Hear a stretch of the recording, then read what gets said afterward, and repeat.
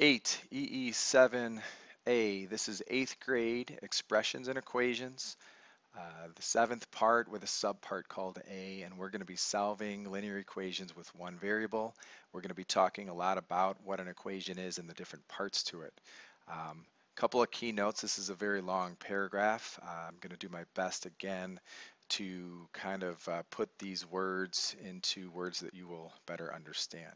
So when solving linear equations with one variable, there's three things that could occur.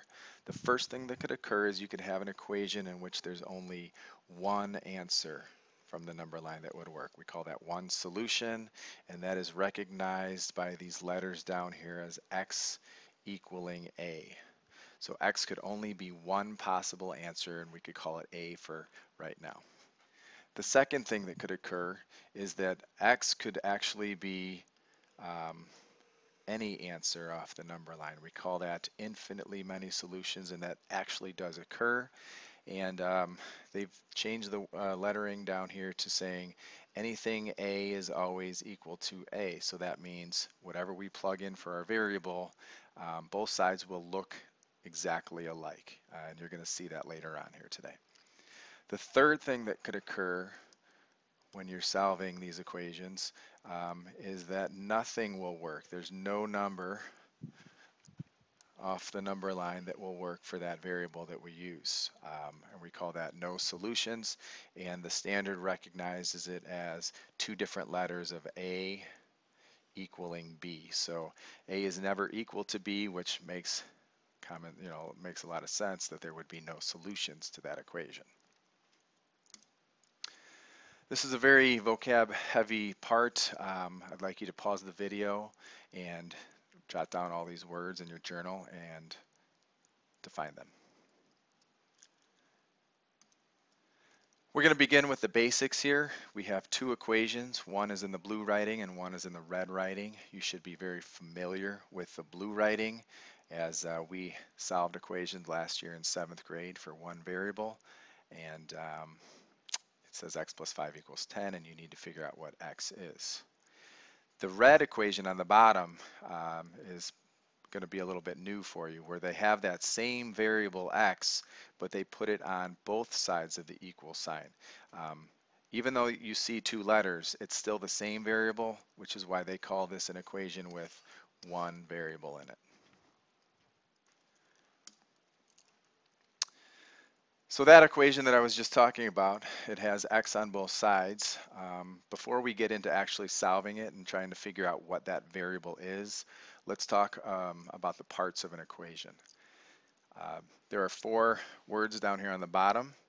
They come right off of your vocabulary list, and I'm going to just spend some time filling out that little chart there so we understand what the equation means.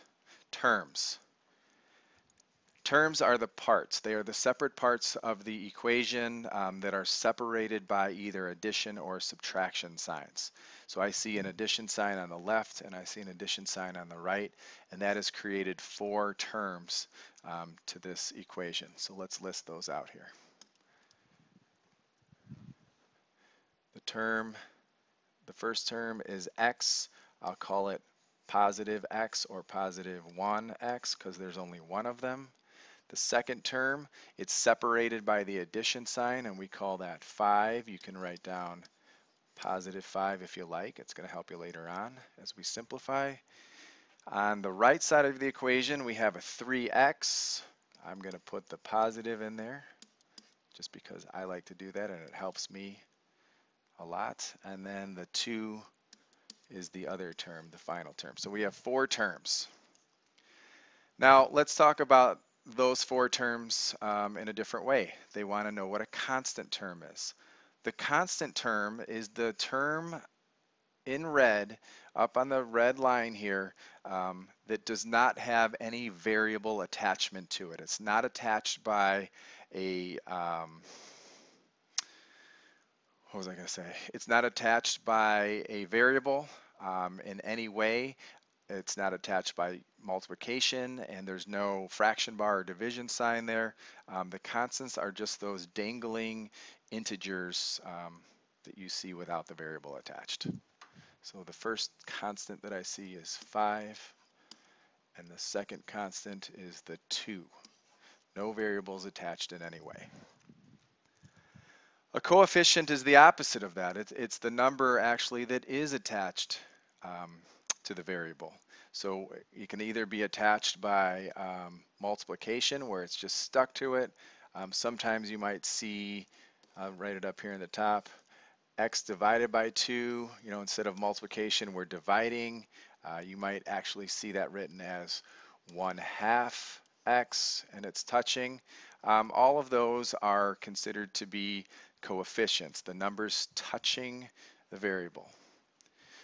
So I see a 1 touching the x right up here, and then I see a 3 attached to the variable. Now you don't need to write down the x with it. They just want the number touching it. That's the coefficient.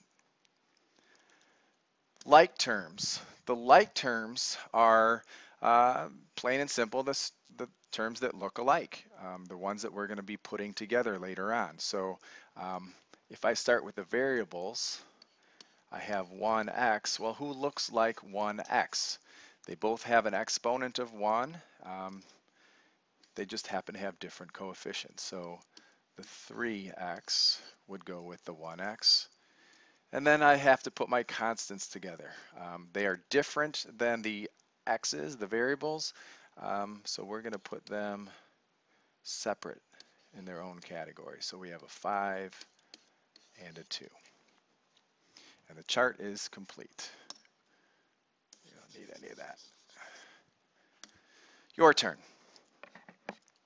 Pause the video and fill out the chart.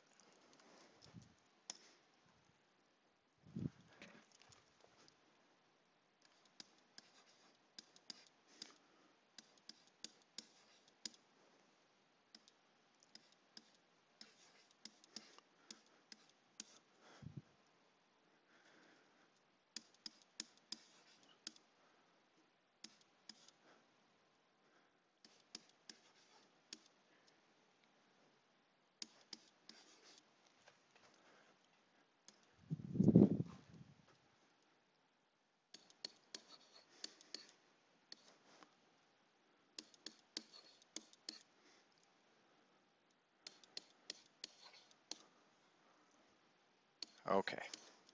Check out your work. If you have any questions on that one, you can see me in class. Now we're going to solve. And last year we spent some time solving these equations. And if you recall, we drew a wall right down the center of this equal sign, and it created two sides to the equation. And we worked a lot with inverse operations. Today I'm going to do a little bit something a little bit different. I'm going to be combining my terms by shifting my terms from one side to the other. And you'll see that right here. In math, when you take a term and bring it to the other side, a very simple operation occurs. You just change the sign of the term that you brought over.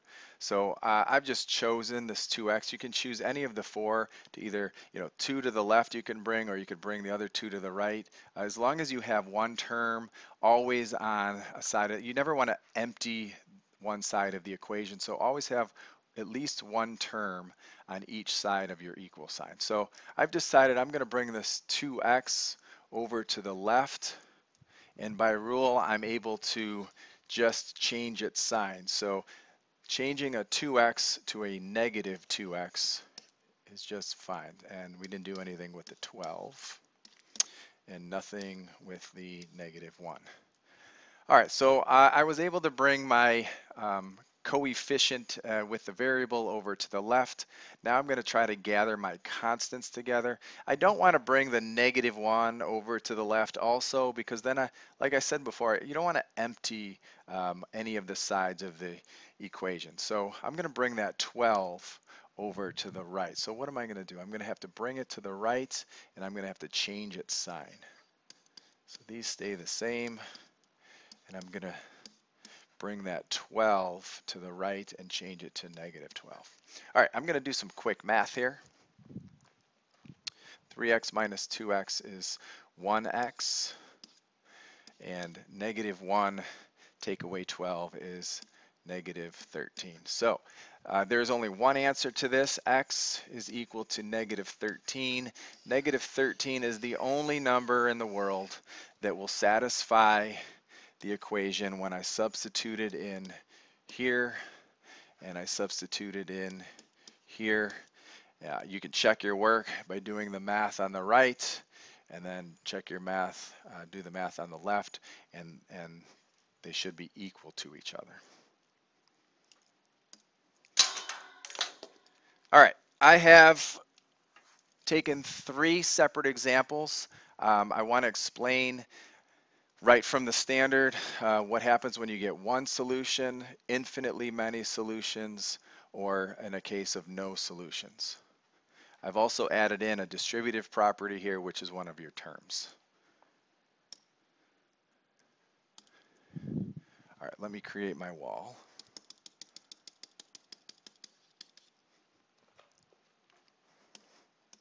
And let's solve. Looks like it's going to be easier to bring the 2x to the left this time. So 6x, change the sign, it becomes negative 2x. I didn't do anything to the 15 or the negative 1. Let's bring the 15 over to the right.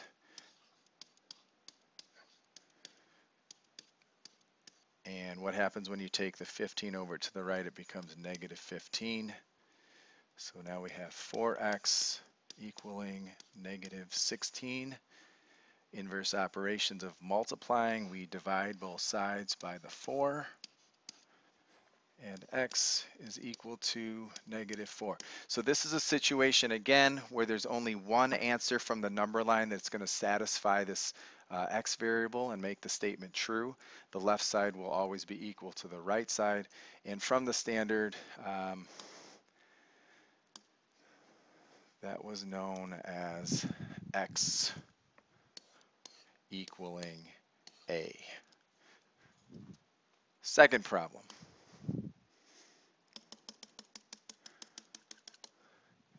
Distributive property.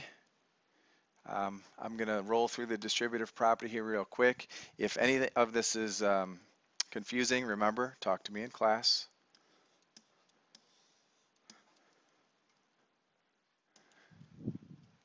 Five times x is 5x. 5 times 1 is positive 5. And many of you see right now that we could be done. 5x plus 5 is equal to the same thing on the right side. So no matter what number we pick off of the number line to substitute in here for your x and your x, they're always going to be equal to each other. So that means all of the numbers will work, or in other words, there are infinitely many solutions. You know what, let me continue trying to combine as many of these terms as I can so that you can see from the standard what that's going to look like also. Give me 1 second here. Let's bring one of these 5x's over. So 5x, the change of signs, let's bring it over. Now let's get our 5's together. What happens here? This 5 becomes negative, so I bring it over to the right. So what is 5x minus 5x? Well, that's 0x. And what's 5 minus 5? Well, that's 0. And anything multiplied by 0 is always equal to 0. And what does that mean? From the standard, once again, that is a equaling a. The 0 is the same number, so a is equal to a. Third problem.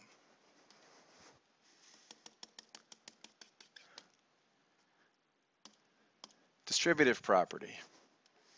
Multiply by each term inside.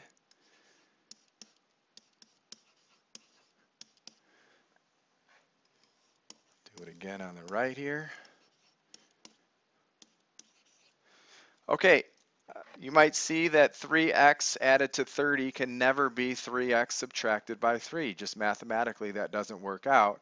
Like in the last problem, I'm going to continue writing this all the way down and combining my terms and see what that looks like. So let's bring our x's over here. So 3x. I bring this 3x to the left. It has to become negative 3x. I didn't touch the 30, and I didn't touch the negative 3 yet. So now we have 3x. What happens when I bring this 30 to the right? Well, it becomes a negative 30. So now I have 0x equaling negative 33, or in other words, 0, because anything times x, anything times 0 is always equal to 0. And 0 is never equal to negative 33. These are two different integers. So in this case, they say A is equal to B. So that means A is never equal to B. You can't have that. So we call that no solution. So again, the first problem relates to one solution. The second equation has all of the answers. They call it infinitely many.